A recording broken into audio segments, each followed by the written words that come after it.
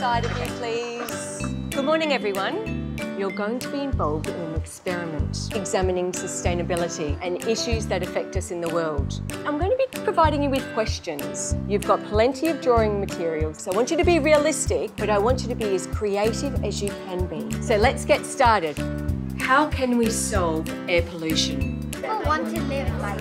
How does farming in the city look like? How do we reduce the use of plastic? So what does a fully solar-powered city look like to you? Install solar panels. I actually know what to do. Right, no, but that reduce using just Turn excavator, a lot of modified trees, convert plastic, to send it into a black hole.